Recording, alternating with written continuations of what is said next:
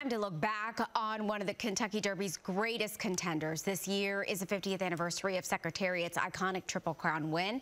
In his 16-month career, he came in first 16 times, second 3 times, and third once. Wave News anchor Shannon Cogan spoke to the author and photographer of a new book that looks into this champion's offspring.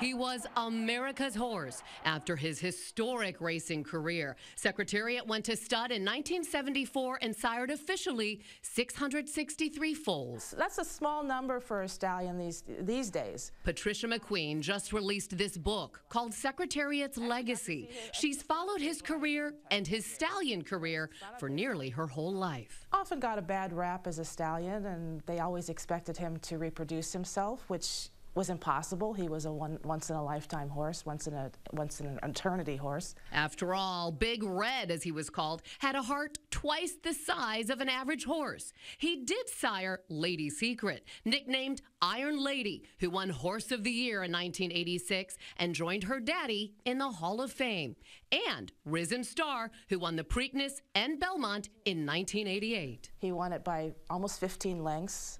And in a time that was then second only to his daddy.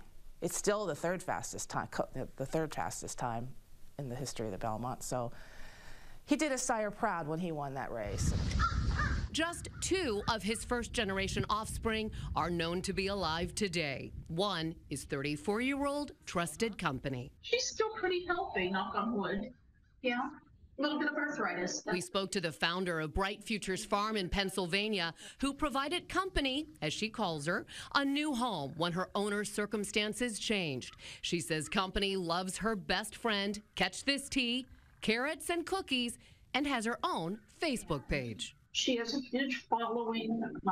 People send her cookies and treats and birthday cards. So she's a celebrity, and I never had any idea that she would mean so much to so many people. And once I found out that she did, then, you know, it made me appreciate her that much more. The other is Maritime Traveler, now 33, living on a Florida farm. 3 of Secretariat's grandsons went on to become impressive sires, APND, Stormcat, and Gone West. They're in a lot of pedigrees today, which means so is Secretariat. But he did a lot better than people gave him credit for. And Wednesday is Champions Day at Churchill Downs, and this year they are celebrating the 50th anniversary of Secretariat's Triple Crown win. You'll be able to see the bronze monument that was part of the Pegasus Parade up close, and people going to the track are encouraged to wear blue and white.